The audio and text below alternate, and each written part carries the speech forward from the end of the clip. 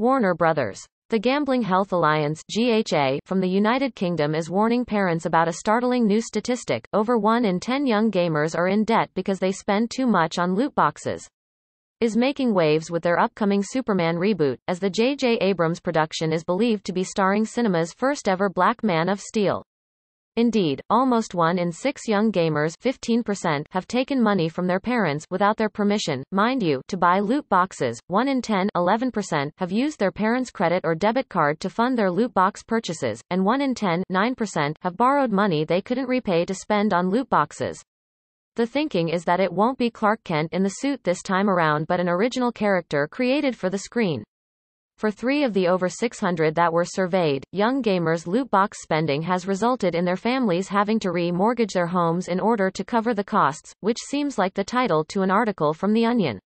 Duncan Stevenson, chair of the GHA and deputy chief executive of RSPH, said, "While this is a small survey of gamers, our research suggests that the drive to play games containing loot boxes is encouraging many to beg, borrow and steal. Loot boxes really are the gift that keeps on taking. And it's possible that this bold reimagining of one of DC's biggest heroes won't be the only one, as a new report is pointing to the studio working on a Black Batman project, too. Giant Freakin' Robot has shared that their sources tell them that WB is developing yet another movie for The Dark Knight, but this time the man under the cape and cowl will be an African-American character. Aside from the financial cost, our latest survey with gamers suggests that the fixation with loot boxes can lead to classic symptoms of addiction including mood swings, problems sleeping, and impacting on their social life. We are calling for parents to be aware of the risks of loot boxes when buying presents this Christmas, and to boycott games with these predatory mechanics until we see them classified as a form of gambling and removed from games played by under 18s.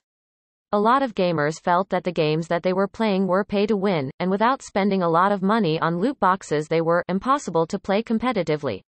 They also found that the odds of getting items were incredibly low, which leaves them frustrated and ripped off.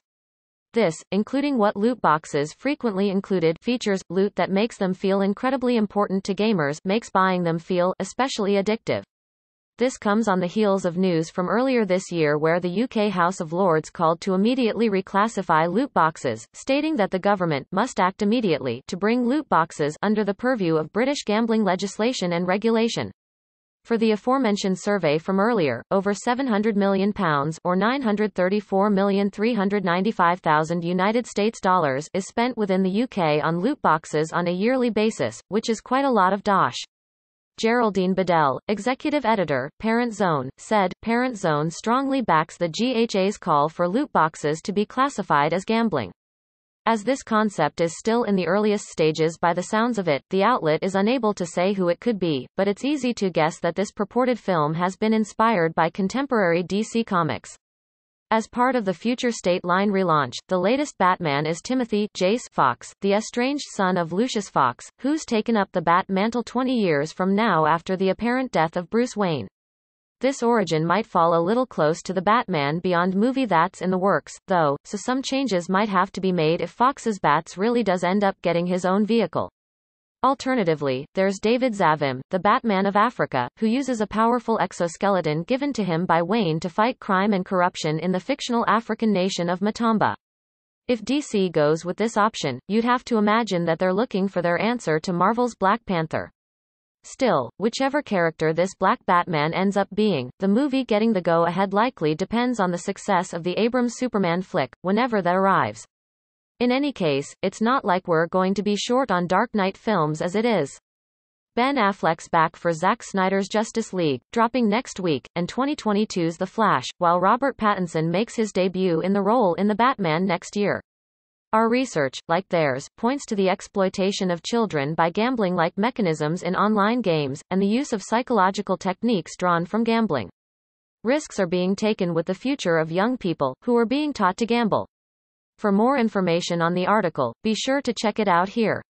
What do you think of this news? Do you agree that loot boxes should be seen as gambling? Let us know in the comments.